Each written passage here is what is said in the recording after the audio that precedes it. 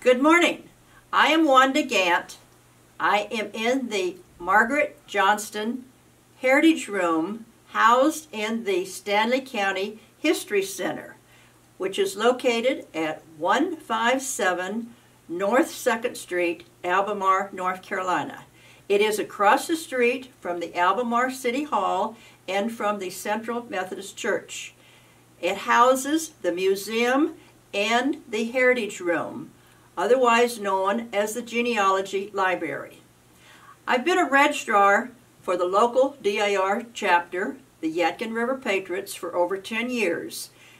I was the state registrar in 2009 to 2012, and I will be the incoming state registrar for the colonial dames of 17th century. I was selected as the outstanding volunteer genealogist for the Southeast District of the United States 2 different years. One of our goals was to establish as many Stanley County families as possible back to a Revolutionary soldier. Our chapter established over 60 families, and we put them in a book which we compiled, Stanley County Revolutionary Soldiers and Patriots. This can be purchased. I love genealogy. I enjoy helping people find their roots. I can remember as a child asking my mother from where we came. She laughed and said, "You're an American." After we determined that I was from several European countries, I agreed that I was truly an American, but I wanted to learn more about my family. In teaching, a lady said to me, "I just want to know where we came from." I think this is true of everyone, that we want to know our backgrounds. We want to know about our family. Are you the one that does the family history? Are you the one that keeps the family genealogy? Do you know your history? It is very important that you know your family so that you can tell your children, your grandchildren, nieces and nephews. Genealogy is the fastest growing adult hobby. There are many ways to do it. You may want to write your family memories in a book, or you may want to do different sources. I'm going to show a couple of things that I have done, and when I show you these, I want you to be thinking how you can do these for your family. Okay, several years ago, we videoed my mother and father, and then I took Photoshop at the community college and scanned many pictures, enhanced them, increased them so that I could put the label around them. This was, I then had a professional finish it up. He did 15 copies of this, and that was my Christmas present that year. Another way is a scrapbook. And one of the first things I suggest right off the bat is that you get some plastic inserts so that you keep your documents in there. In this scrapbook, I have a pedigree chart. I have many family pictures. I have copies of legal documents, the birth certificates, the death certificates, the marriage license. So you think how you want to do it, whether you want to do a story, a scrapbook, a CD, or, as I have done, all 3 of them. The first thing you want to do is you want to interview the family members. And I know several of you will say, but I'm the oldest one in my family. So you need to start where you are. Some of the things that you might want to know is, where did Grandpa go to school? How did he get there? Did he walk? What did he do for lunch? Did he carry his lunch, as most of them did? What was in his lunch pail? How did you spend your holidays? No doubt with family, but did you have special Christmas traditions that you did? What did you do for birthday? What was father's occupation? What church did they attend? Because the Lutherans did infant baptism, and when they did that, many, many times they put who the parents were.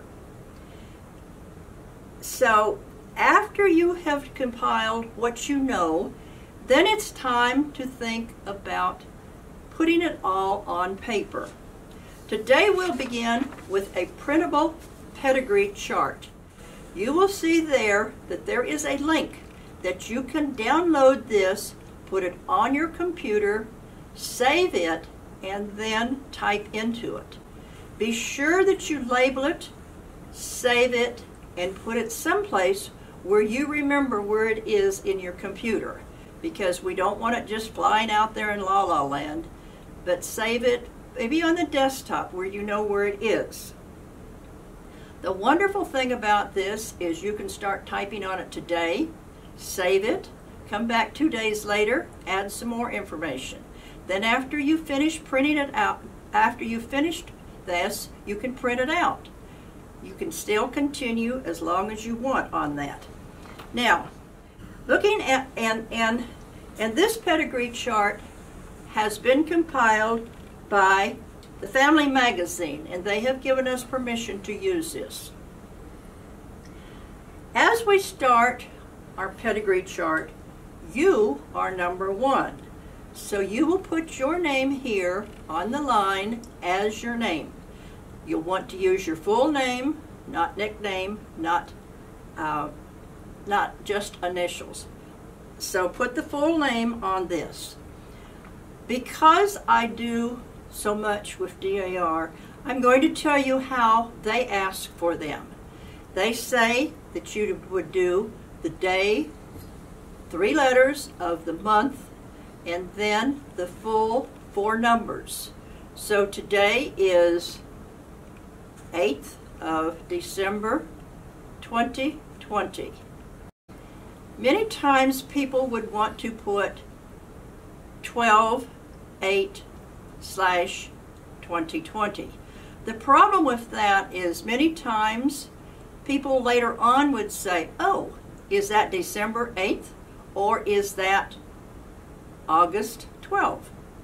So if you put down the day, the month, and the year, then it's clear. And you want to put all 4 letters, all 4 numbers of the year, because shortly we will be in 1800, 1900, 1700, and possibly on back.